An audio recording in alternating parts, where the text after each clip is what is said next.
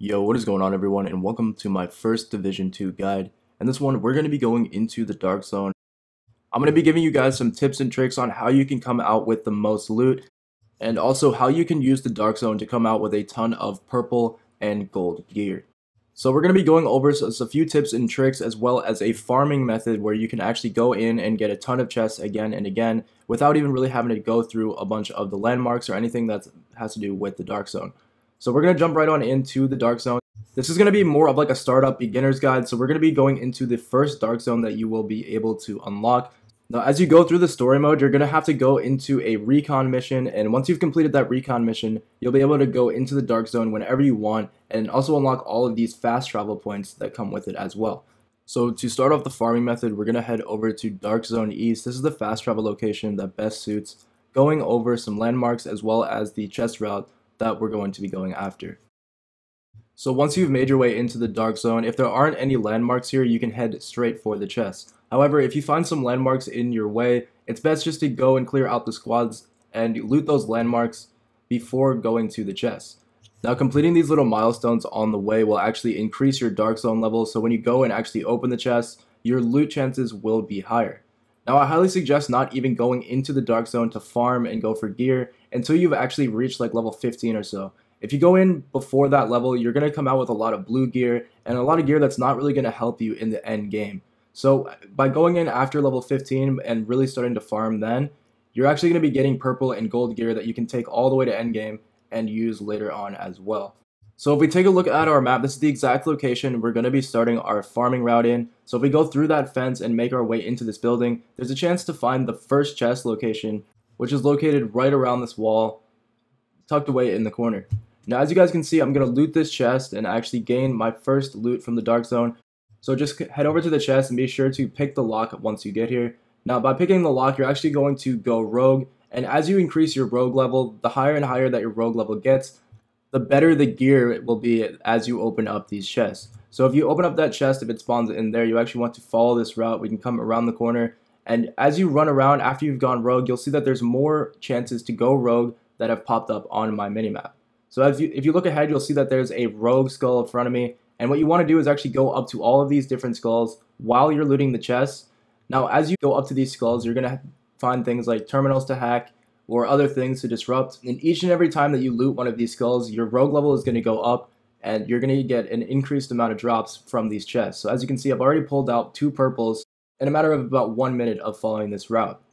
So after that chest, you're going to want to head in this direction here. We're going to be able to find another chest that's located around the corner. Now, huge shout out to my friend Gamer Guy who actually showed me this route. Now, there's a few other routes that we know of as well, and on top of that, we actually have a complete farming method so that you guys are able to do this with your friends non-stop and level up and get tons and tons of gear.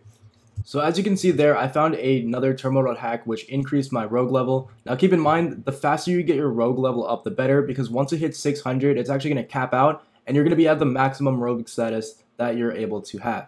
Now also, once you hit 600 rogue, you're going to be able to have access to a secret safe house, and that way you can actually go there and get rid of your rogue level before leaving the Dark Zone or before extracting altogether. Now, if you've been following this route just around the corner, we're actually going to be able to pick up another chest, which is located just here. So once we pick that lock, we're actually going to have 3 sets of loot now because we've already gotten 3 chests, and on top of that, we've already gotten our rogue level up as well. So if we continue along this route, we're going to be able to get a few more chests as well. Just remember to make some pit stops and get your rogue level up as you see fit. We're going to see all those little options pop up on your minimap. So here and there, you're going to want to make sure to actually go out of your way, hack some of those terminals, and go to those skulls until you get to the 600 cap. So you're going to come to this courtyard here, and you're going to see this little tiny bridge that we're crossing now. Now, as you cross this bridge, you want to actually go around this area. There's going to be a little pipe which you can go underground, and there's another chest located there that you can loot. Now, if you see a terminal to hack or other ways to earn rogue before going down to this chest, it's in your best interest to go and hit the terminal first, then come down here to get the chest. So this is going to be the 4th chest, I believe, that we're looting. So we're going to take a quick look at the loot here inside. It's actually going to be my 3rd set of purple gear. Now, keep in mind, my overall level is level 15, and my Dark Zone level is level 7 right now. So loot is going to be determined on your overall level before coming in here. Also, it's going to be determined based off your Dark Zone level, so the higher your Dark Zone level is, the better chance at gold and purple loot you're going to have. So as we go around, we're gonna actually hit our 600 rogue cap. So after we hack this SHD network, you're gonna see my rogue level has actually hit 600 and my numbers have completely gone away. Now at this point, you're gonna see a message saying that the Thieves' Den is available. So the Thieves' Den is a little safe house that you can go to clear your rogue status and then actually go back to looting even more. So here's a quick look at what that safe house will look like once you make it to it. As you can see, I've gone inside, my rogue level has been cleared. Now once your rogue level is cleared, you can actually head right back out after doing that chest farm method, and you can go and start to clear out some more landmarks as well. This is the method that I use, and as you guys can see, I was actually able to pick up my first gold after clearing out that landmark. A lot of gold components and resources have been dropped from killing the gold enemies, so it's very worth it to actually go up and clear out some of these hideouts while doing the chests as well. Now keep in mind also, at some point in time after collecting all of this loot, you will need to go to an extraction point and put your loot on the chopper so that it does come outside of the dark zone with you once you finally leave. Now as soon as you put your loot on the chopper, you can actually go and immediately start to get more chests. So we're going to head right on over to another chest location. Now keep in mind, if you leave your loot behind, there's a chance that other people can come up and steal it from you. But if no one's in your surrounding area, you really don't need to worry about it. And you can just go right to farming right away because you don't want to waste any time. So if we head over in this direction, we're actually going to be able to loot another chest, which is located just around the corner. So coming into this room, there's a chance of actually getting 2 chest spawns. So if you're lucky enough, you can actually come right in here after depositing your loot to the chopper and get 2 more chests right off the bat to start your rogue level back up again. So after you put your stuff in the chopper, it's really easy just to come into this room right here, hit the chest that's located right here, and then there's actually another chest located just around the corner as well. So you're going to be killing all these enemies, and we're actually going to be looting the chests as well. Now keep in mind, if you do have any keys, you're going to earn keys randomly in the dark zone from defeating enemies. And if you use these keys on the boxes, you're actually not going to receive a rogue level at all. Now as you guys can see, the extraction that I just started about 30 seconds ago has completed, and we're already on our way, and we've looted 2 more chests in that amount of time. So that's why it's actually smarter just to go out and get more loot instead of waiting for your loot to finish up. Now if you have something of really high value, maybe you've gotten a gold weapon or something very special, you may want to wait for the chopper to finish up so that nobody else steals it. But if you just have some common stuff or stuff that you know you're going to scrap down later, just leave it on the chopper and go right to these next chests. After doing that, collecting these 2 chests, you can actually clear out this room, and it's going to count as a landmark as well if it's spawned in. So that's actually 3 rewards that we've gotten, all in a total of about only 1 minute. So by combining the chest farms as well as clearing out these landmarks and points of interest in the dark zone, you can come out with tons and tons of loot much faster. And as you can see, I'm actually leveling up my dark zone level as we do this as well.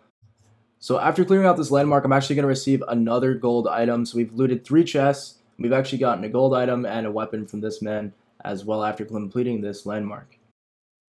Now because we're so close to the chopper, we can drop this stuff off right at the chopper, and all you really need to do is just rinse and repeat this method. So you can go right back to the very same chest as before. So basically, once you've cleared out a good portion of the dark zone, and if you want to start all over again and go right back in, not have to wait for anything to restart or anything, you want to just continue to farm and pile up all the loot in your stash. So let's say you've gone through a good majority of your dark zone and you want to find a new lobby so that you guys can continue to farm with your team. All you actually will need to do in order to do this is just find a new server and reset all of the chests. So make sure you hit 600 rogue and then head straight to the safe house. Make sure you've extracted all your loot and stuff like that before you do this so that you guys don't miss out on any of the stuff that you've already collected. Now once you've extracted everything, you can head straight to the safe house and begin to do this.